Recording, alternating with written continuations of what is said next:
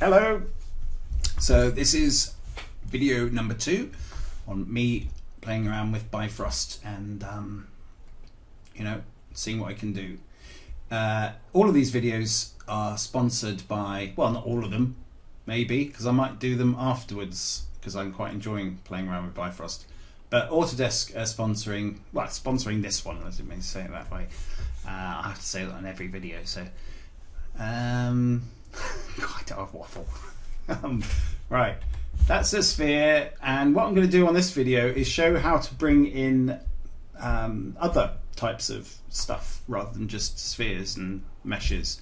So I'm going to make a locator, and I'm going to use the position of the locator to affect something like a push deformer, like a sphere of influence, not a sphere because that's confusing, a influence on the, you'll see what I mean when I start doing it. Right, so I need to get a Bifrost graph up. Create graph. I'm going to drag the sphere in.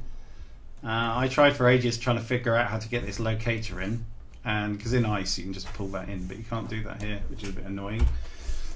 So to get the data from this locator into Bifrost, what you have to do is, well, first of all, you need to make something here like another port, which you do by dragging anything onto that plus.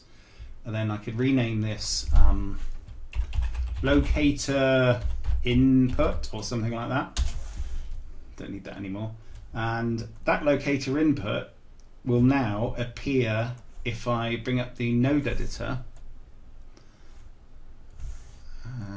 So I bring the graph in here, and if I open this up, see, locator input, brilliant. Okay, and then I can expose anything from this locator. So I could do I only want the translation on this, so I might as well do that. You could do the whole matrix, which is basically the SRT and everything in a matrix form, but I just want the translation, so I'll just do that. Now, why is it not letting me do that? I don't know, but I imagine it's because that doesn't know that it's meant to be a XYZ vector thing. So let me try and fix that by putting value there and plugging that into there and making this a vector 3.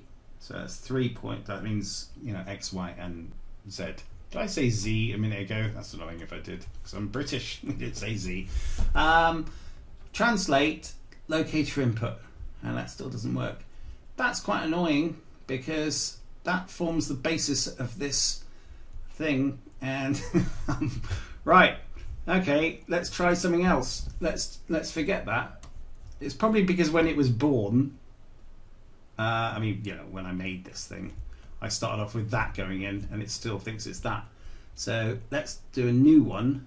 Let's delete that one. So I'm right clicking, delete this one here, rename locator in.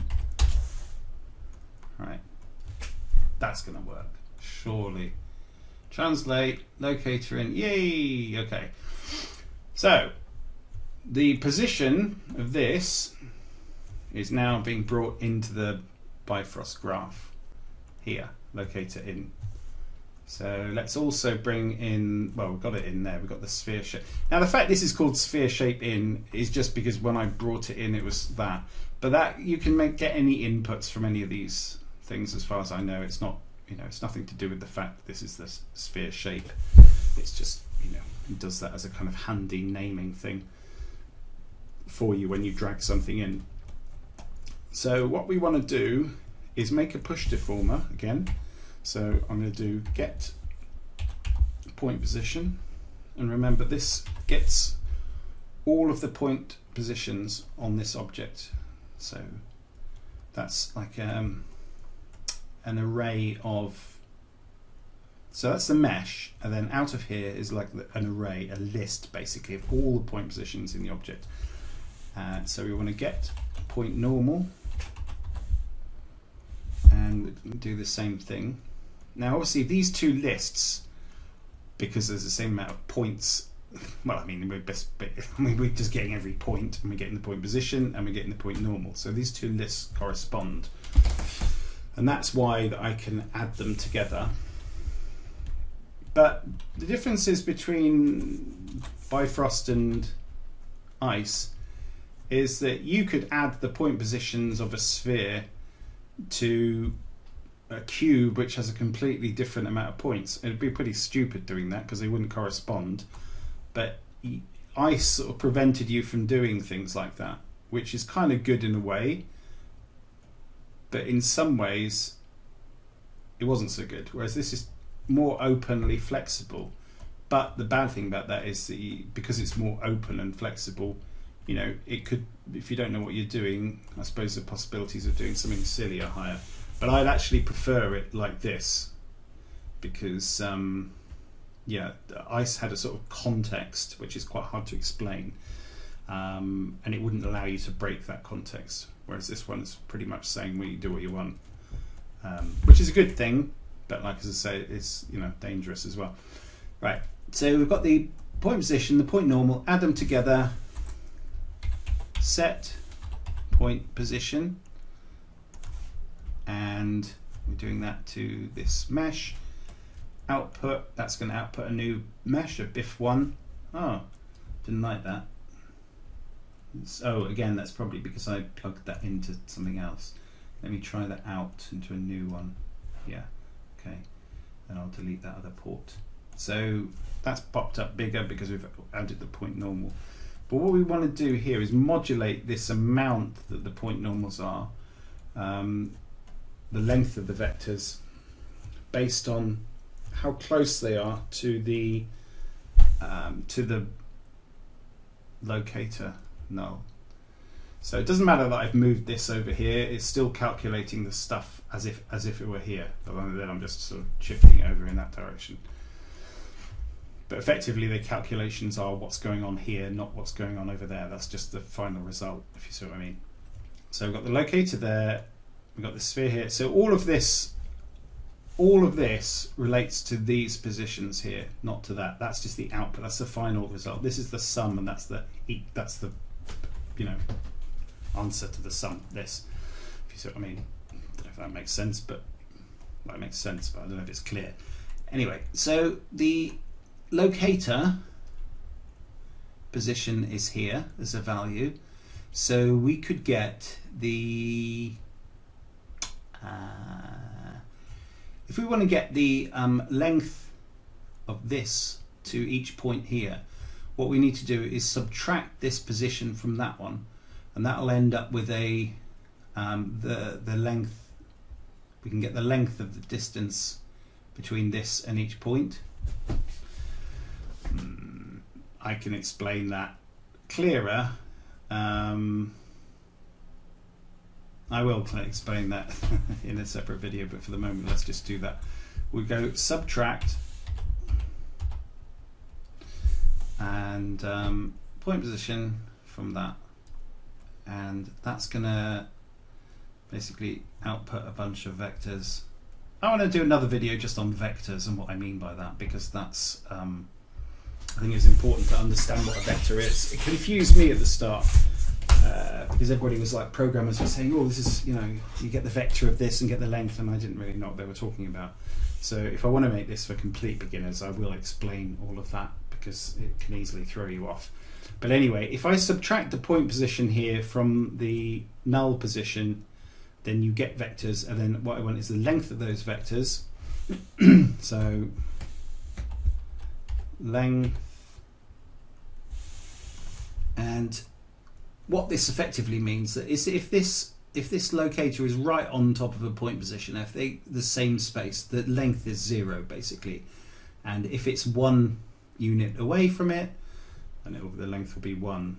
It's pretty obvious, but you know. So if I plug that length into, or use the length amount to multiply how big the point normal is, that means that when it's 1 unit away, that point normal is going to be 1. And when it's right on top, the point normal is going to be 0. Now this is going to look visually pretty weird because, well, you'll see, or not weird, but it's just not particularly very useful. So we multiply the point normal by this length, and we plug that into the into that one.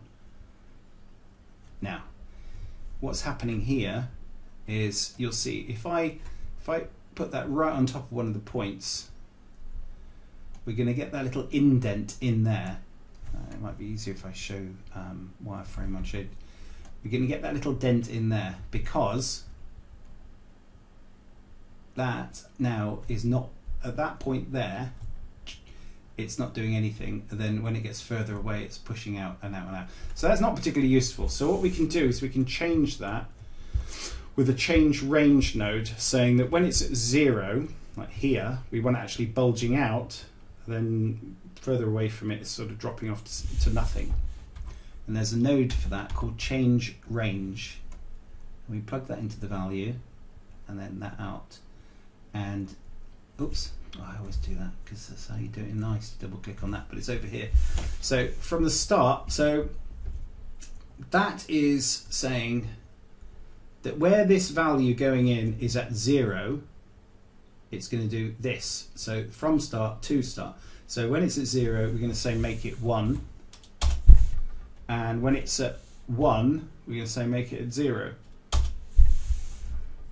So it's taking this from the start, from the end, and then we're basically swapping it around and we're clamping it so it doesn't go over these or under these amounts.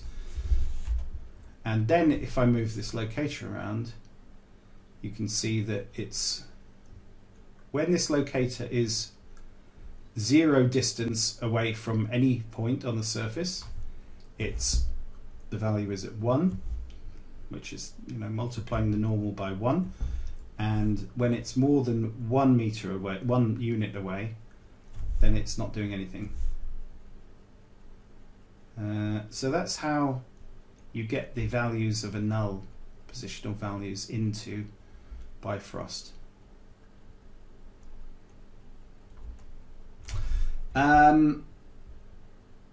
If you need the values out, I think I showed that last time. I mean, there's nothing particularly useful here that we're getting out, but I'll show you that in another video. I think it's quite good to just keep these videos quite short, just keep to one thing. But anyway, that's a way of getting data in from the scene via the node editor. So just to recap, I'll go to the node editor. I made an input here, called it locator in. The Bifrost graph I dragged into the node editor. The locator obviously also needs to be in here. Now I'm not particularly that up on Maya, so a lot of this sort of stuff, you know, is still relatively confusing to me. But basically, you know, you've got this is your locator, that's the translation value out, it's going into the in of the Bifrost graph, and that means that it appears here, and then you can do stuff with it, and that's it. So okay, thanks for watching, and I'll be doing another one very soon. Cheers, bye.